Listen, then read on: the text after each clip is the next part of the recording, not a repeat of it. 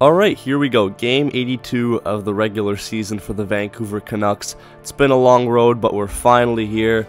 And today they took on the Winnipeg Jets, both teams without some of their best players, resting them up for the playoffs. The Winnipeg Jets without guys like Connor and Scheifele, while the Canucks were without probably their best player this season and biggest offensive threat, Ian Cole.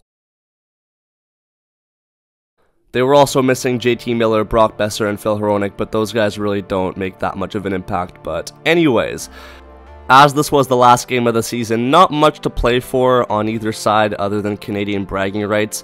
I mean, it was a bit of a mare to watch, but yeah, we'll still go through the game, and then we have a couple things to talk about after. Starting off though now with the first period.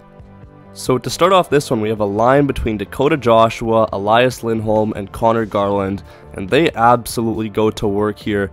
Lindholm in the corner plays it out to Joshua, and then Joshua centers the puck. Demko tries to clear it in the crease, but then it goes off of Connor Garland and finds its way by Brossoit into the back of the net. The Canucks are up 1-0.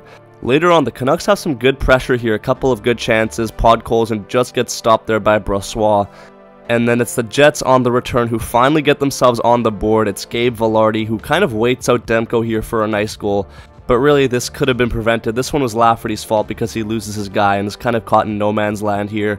Allows Vilardi to have a clear path to the net and then have as much time as he wants against Demko. But it's alright. It's a meaningless game. But in the games that follow, something like that just can't happen. Anyways, 1-1. Jets with a good chance, but Demko robs them. And then Hughes shoots one off the post as we end off all square. Early on in the second period, the Canucks can't get the puck deep, and then I don't know what we're doing, but we're caught on a bit of a sloppy line change. 3-on-1 for the Jets, and it's Cole Perfetti who gets it by Demko to make it 2-1 for Winnipeg. And you know, I could sit here and complain about how we could have executed this a little bit better, but again, it's a meaningless game. I don't really care, so it's okay. 2-1 for the Jets. We keep moving forward.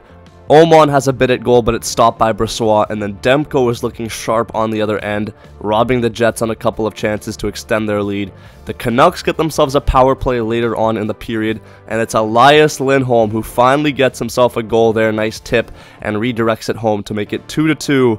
Good stuff right there. Susi also had himself a shot, and then Big Hog with the deflection, but it goes off of the post, and unfortunately does not go into the back of the net. So 2-2 is the way that the period ends. Let's move on now to the third. In the third, it's Nikita Shibrikov who gets one by Demko to get his first career NHL goal. Good for him. The Jets go up 3-2.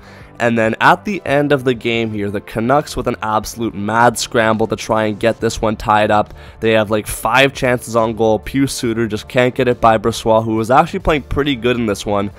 As the Canucks were wearing down the Jets, they pull the goalie. Hughes has the puck here, and he tries to go cross crease, but it gets picked off there by Cole Perfetti. He has a shot at the empty net, and of course, he got it. So 4-2 for the Jets. They're going to win this game, and yeah, that's the way that the regular season ends for the Vancouver Canucks. They won the Pacific Division, they did quite well. So, like, what's next? Usually at this point in the season, the only thing to look forward to is the draft lottery, and then the Canucks usually lose the draft lottery, which makes me quite sad. And then we have the draft, free agency, and that's followed by preseason. So, you know, it's been a fun ride covering these games for you all, but wait a second. Did you guys hear that? Wait, no, hold on. What was that? Wait a second. No!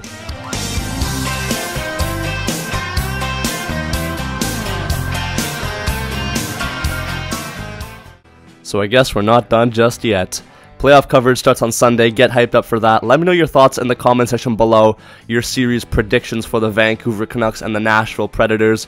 Amen. It's finally that time. We've been looking forward to it all season, and now we are officially here. I know the boys are going to be ready, and don't get me wrong, I am extremely excited about this. But man, this is going to be Stress City. It's going to be so nerve-wracking to watch these games, and you already know that the post-game videos are going to be more animated than ever. To all the fellow Canucks fans out there, all that I will say to you is enjoy it, and whatever happens, happens. Even though we are not going to be accepting any form of a loss as an outcome. But anyways, man, I'll see you then. Thank you so much for watching. Make sure you like and subscribe if you're new. Peace out, and take care.